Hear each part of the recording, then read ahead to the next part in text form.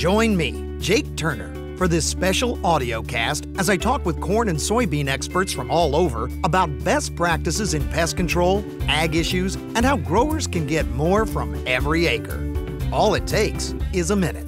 In this audiocast of The Minute, I'm in San Antonio, Texas at the Commodity Classic. I'm lucky to get a few minutes with Gail Stratman, FMC Technical Sales Lead, to get some great tips on tank mixing. I know I'd benefit from a refresher course.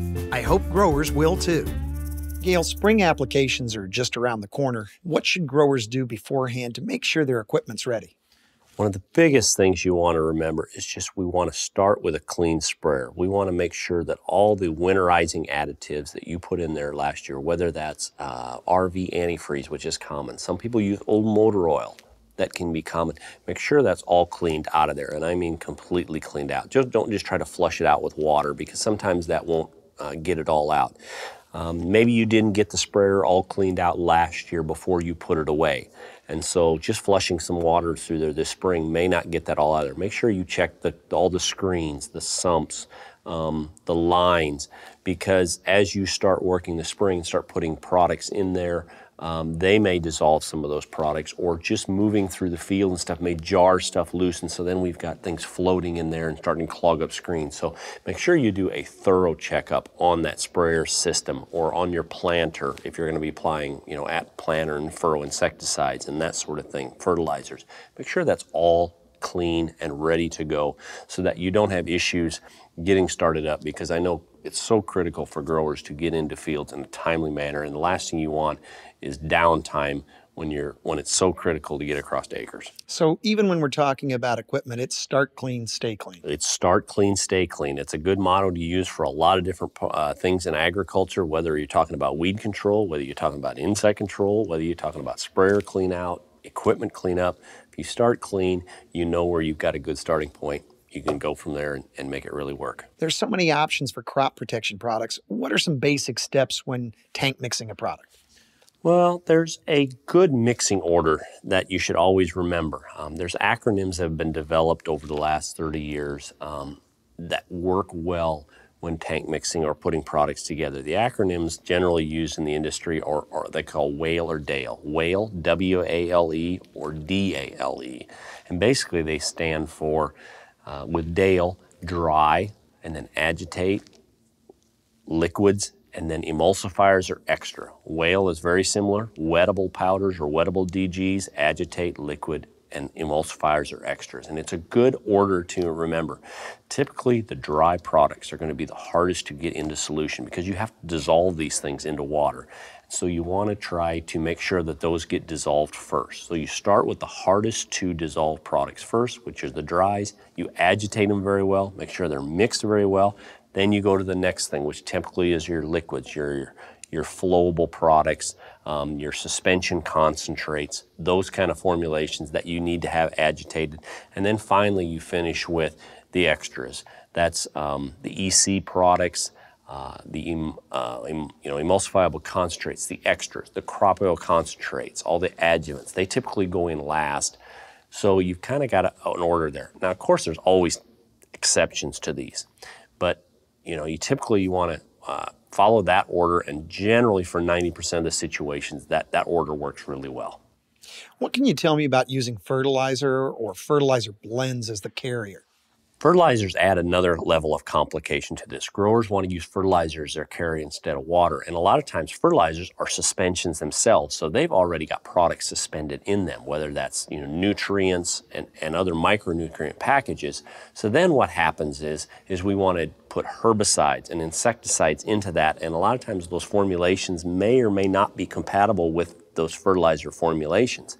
And so we need to ensure that the products we're putting in there aren't going to either separate or want to float because there's different densities. So sometimes they just want to go to the top and then we don't get an even concentration.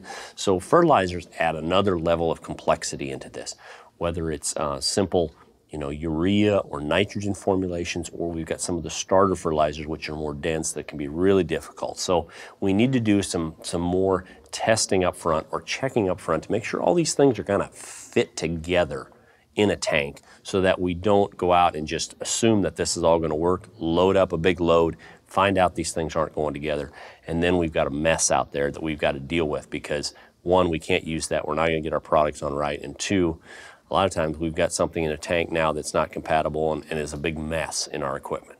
What's a relatively simple way that a grower can run a test like that? Biggest thing growers want to start with is a jar compatibility test.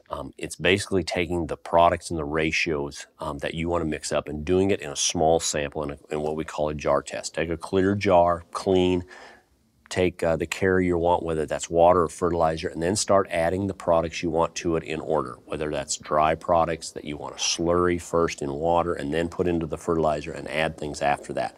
So you want to do that jar compatibility test to make sure all of these things are going to go together. The other thing you want to, of course, follow is the label. Make sure you check the label on all the products you want to put together, because a lot of times there'll be directions on there about what products you can put together, what products you probably avoid putting into those mixes. So that's probably the first place to check. Do a jar compatibility test, see how they all go together, leave them sit for a while to make sure there's not separation issues over time. And generally that'll give you a really good picture of whether or not the mix you're wanting to put out is a good idea or not. Are there any other tips you can give us to avoid issues when mixing products? Well, there's issues with all sorts of things. One that's really important is use a good water source. Water source can come from a lot of different areas. We've got well water, and well water can vary a lot across the country, whether or not we got areas of the country with really hard water. Some areas have a lot of iron and minerals in the water.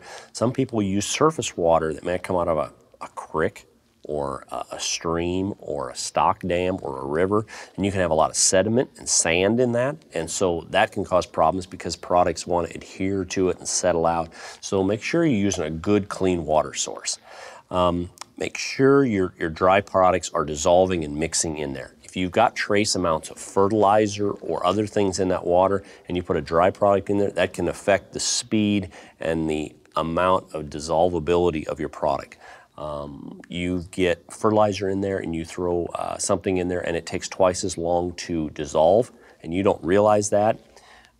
You start adding other products to it before that dry product is dissolved, and now you're creating something that maybe wants to settle to the bottom. We had hot spots in a field because we're getting too much product out there because it wasn't fully dissolved in solution. So make sure those dry products are dissolving.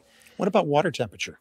Water temperature is another one. Fertilizer temperature is another. Early in the spring can be an issue when things are really cold, because cold basically slows down the reaction time of a lot of things. So we need to be cognizant of how cold our water is coming out. It's going to take more time when we're dealing with water temperatures down in the 40s versus we get later in the spring. We get out there and the water temperatures in the 60s and things seem to go to a lot better. So we've got all sorts of chemical reactions going on here, and we just need to be cognizant that temperature is a critical factor in all this stuff mixing together. Well, what other tools besides the jar test do we have to make sure our products are compatible and can mix properly?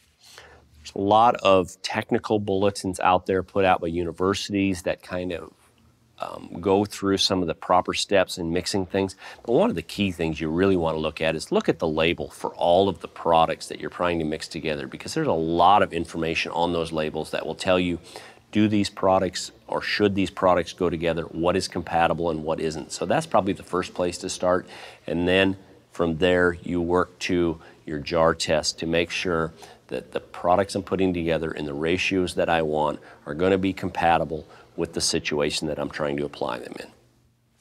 Well, Gail, thank you so much. I always learn a lot when we get together, and I'm sure our listeners do too. That's it for this audio cast on the Minute from the Commodity Classic, where Gail Stratman reminded us that taking the time to do a jar test early and make sure our ingredients are compatible can save you a lot of time when it comes to application. This is Jake Turner reminding you to be safe out there, and I'll see you down the road when you have a minute.